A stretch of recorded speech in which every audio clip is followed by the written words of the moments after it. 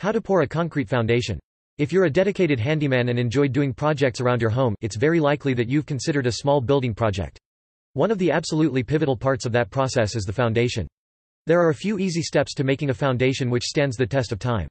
With a little hard labor, patience, and attention to detail, you will have your foundation poured in no time.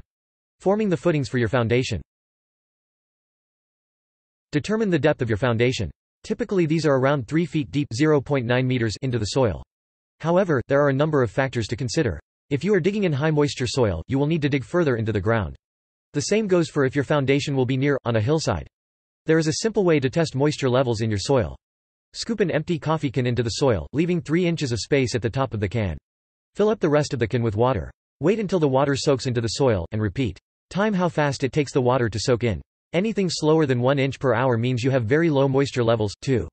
Instead of using home methods of measuring, sometimes it is best to call in a professional. They will be able to provide all of the diagnostics tests which will tell you everything you need to know about the soil you plan to use.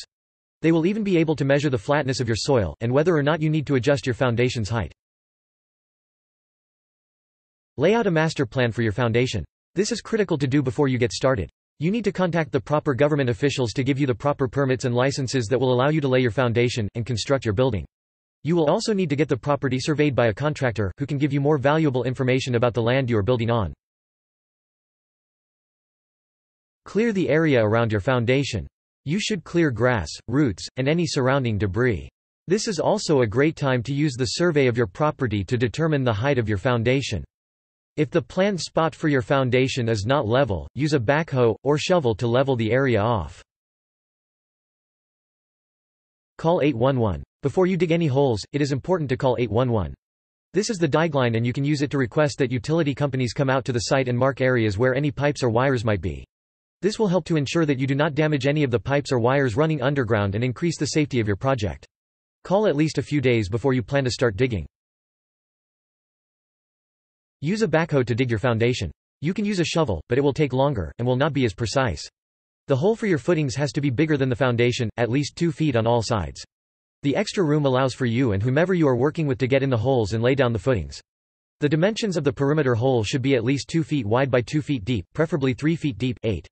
Remember that you are not digging the entire area for your planned building. You are just digging the perimeter of the building. The area where your building will be is formed in later steps. After you are done carving out the area to lay the foundation, use a shovel to clear out any excess dirt and debris that might still be laying there. 9. Set rebar for your footings. This is critical because your concrete needs support beams, otherwise it will crumble. Buy rebar which fits your planned footings. You can then lift up the rebar by attaching grade pins to them. These can be purchased at most hardware stores. Set your rebar in first.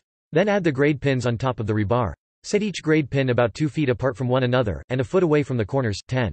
Then lift up the rebar and attach it to the grade pins. There should be a manual hook on the grade pins to attach the rebar. Do not use a tie or string, which can cause damage to the footing. Make sure that the rebar is equidistant from the base of your opening, as it is from the sides. Pour an initial layer of concrete. This layer of concrete should at least come up 1 foot, if not more. You do not want to make huge walls on top of a small initial layer.